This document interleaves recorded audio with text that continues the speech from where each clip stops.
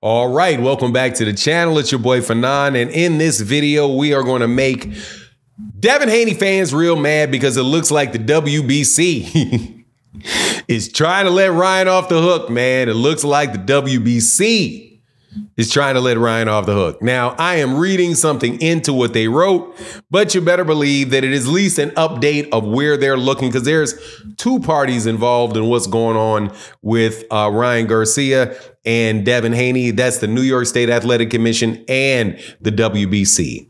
But let's talk about that in this video.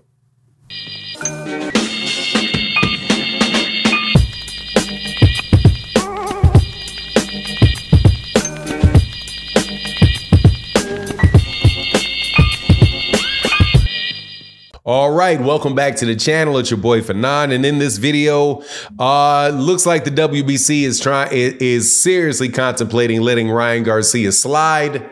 If you listen to the press release that they put out, which I will go over with you. But before I do that, let me welcome you back to the channel. If you're new to the channel, please accept my invitation to hit the subscribe button, hit the bell icon so you can be notified of when we release more videos. And also thank you to everybody that supports and the super thanks of videos like this. It's a great way to sponsor content creators. Boxing is a small niche, so, not getting a ton of advertisers and stuff pouring through this sector. So you guys like the content? Support the content, me and or other people. If you don't like me, go find somebody to support, and not just with your lips. And pause. Anyway, so let's go through this, and I'm going to tell you what I think it means. Ryan Garcia's adverse findings, WBC results management process update.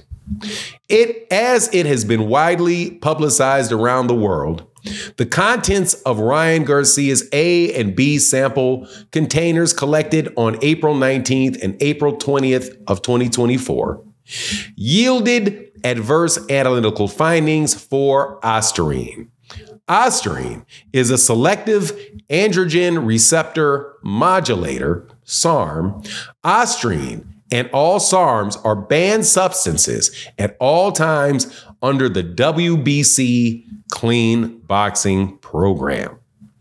Upon receiving the notification of the adverse findings, the WBC immediately started its result management process under the governing WBC CBPs being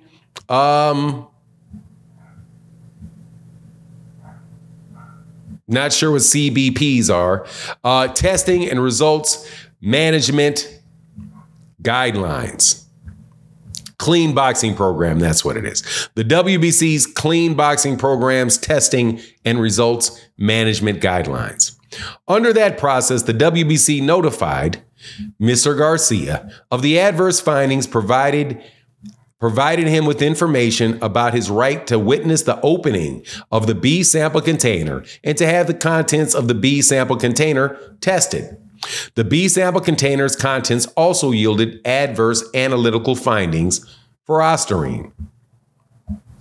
In addition, the WBC's Result Management Unit's notification to Mr. Garcia requested available information and or documents to assist the unit's determination of the circumstances leading or reasonably related to the adverse finding. The WBC's Result Management Unit anticipates receiving the available information requested towards the end of June.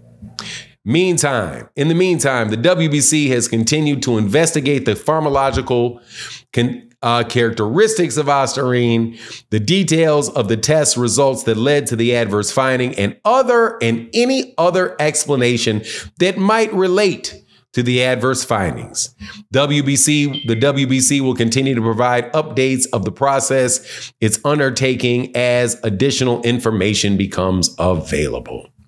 Now, why do I say that I think they're looking for a way to let Ryan Garcia slide?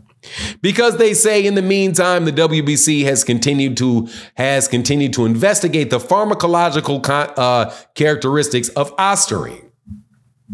the details of the test results and that led to the adverse findings, and any other explanation that might relate to the adverse findings. That all entails what ostarine does, because they're saying they're looking at the pharmacological characteristics of ostarine. So what does that mean? Hey, man, what do you use this for? But hold on. Why do you need to know what they use it for if it's just banned? And since it's just banned, let them go. What do you need to know that for? Well, you need to know that because you may be saying, hold on, man, this is consistent with contamination. And this is not something that we could plausibly see or prove that it gave a competitive advantage to Ryan Garcia. Another reason why you should suspect that the WBC is going to do this is what the WBC dang near always does. The WBC is going to look for a reason to allow the fighter to continue to fight.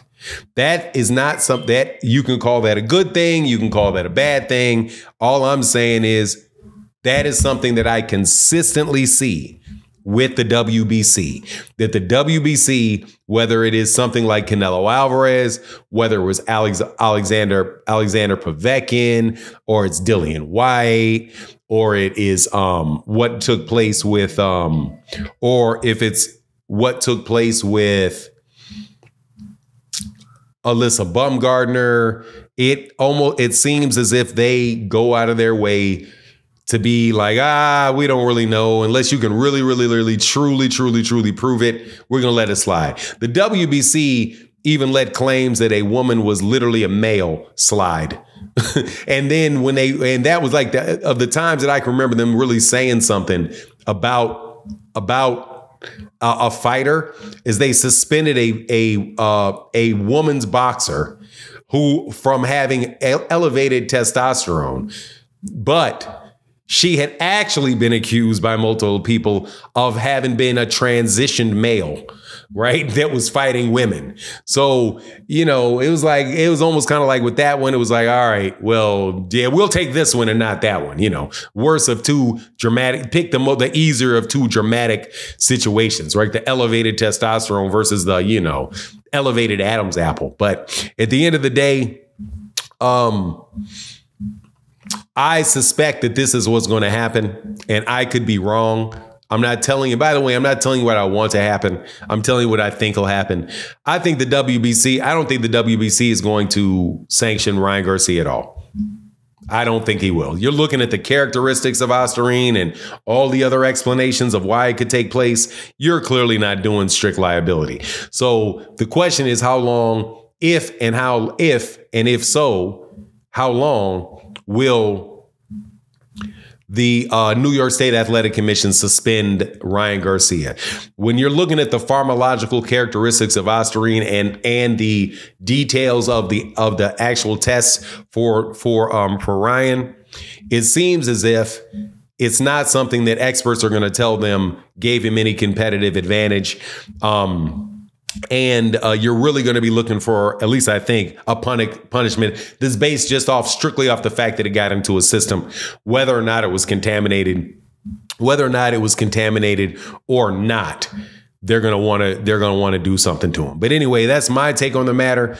Please let me know what you think in the comments section. And with that, I'm out. And thank you guys so much for continuing to watch the channel, supporting me through these conversations. I know sometimes we go through the same thing a bunch of times, but I have to document it. I'm an old man. I'm getting to be an old man. I need to document these things as they go because people will come to the live stream saying things, and I want to have a separate statement out there about them. But anyway, that's my take. Let me know what you think in the comment section. Deuces.